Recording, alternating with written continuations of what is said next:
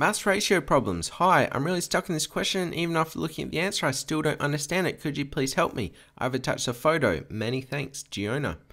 You know I love these emails, right? You know that, right? Maybe you don't know. I don't know. I love getting these emails. It's like a little present in my inbox. So let's take a look at the problem. It says there are red sweets, blue sweets, and green sweets in a bag. The ratio of red sweets to sweets that are not red is 2 to 3. The ratio of green sweets to sweets that are not green is 6 to 19. Work out the ratio of red sweet to blue sweets to green sweets. Okay, I'm going to go through a bit of a slower method you can use if you get stuck on problems like this. I'll also go through a quicker method afterwards. So please skip ahead if you want to see that, how it's done a bit faster.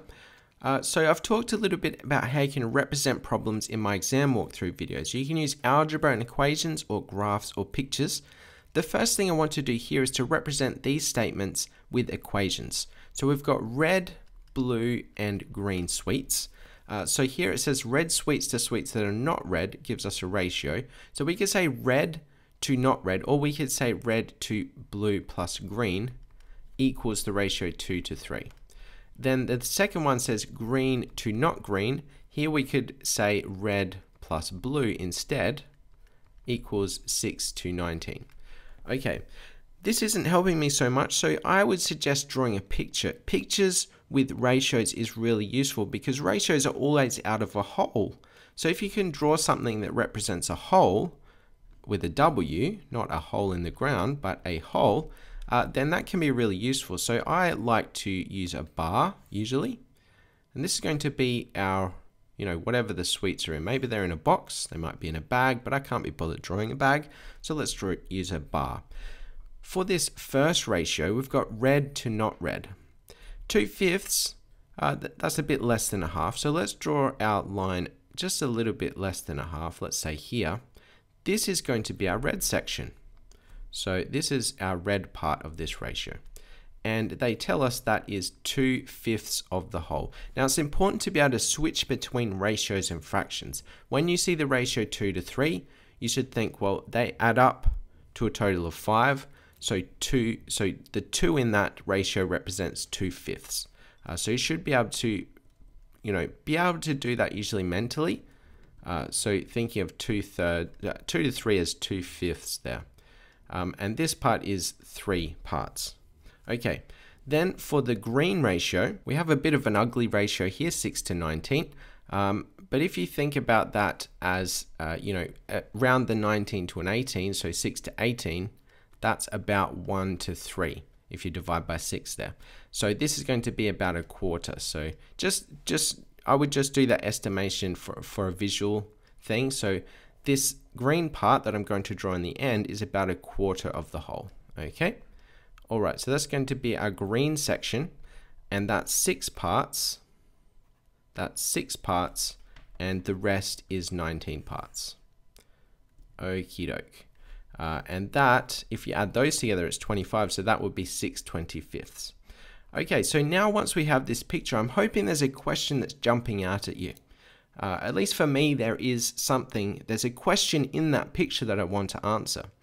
Is there anything that jumps out at you? I'm hoping it's the big empty space in the middle here, this blue section, and you want to be able to answer what part or what fraction of the whole is that blue part. Okay, to answer this, we can simply take the red and green parts away from the whole to get that blue part. So the whole is just 1. And then what we're going to subtract are these fractions. So this was 2/5. Again, really important to be able to convert those ratios to fractions and vice versa. And the green part was 6/25. So we add those together and subtract them from the whole of the bag or box of sweets that we have. Okay, so the common denominator here to add these fractions will be 25. So this is going to be 1 take 2/5. If we multiply that by 5, that would be 10 on 25 plus 6 on 25.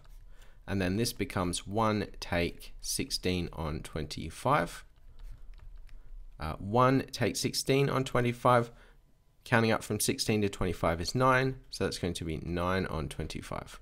Okay, so we have the blue section out of 25 parts.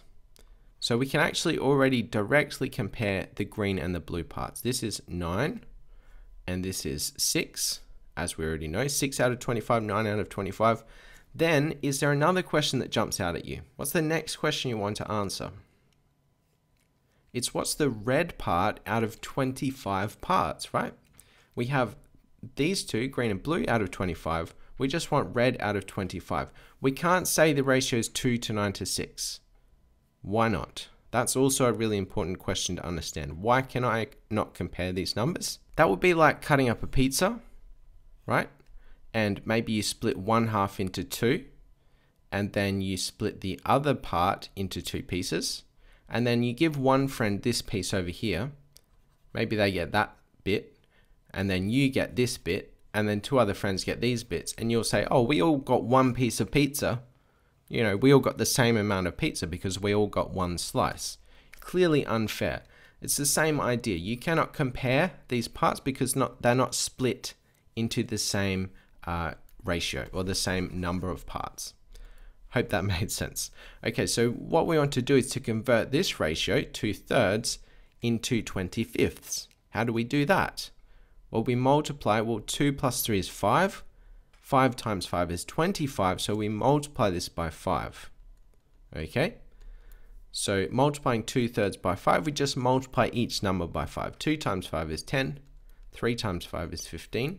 So now this is going to be the same ratio, but it's now converted to 25ths, 10 to 15. Now we can directly compare these parts of the ratio and say that the ratio of red to blue to green sweets is 10 to 9 to 6.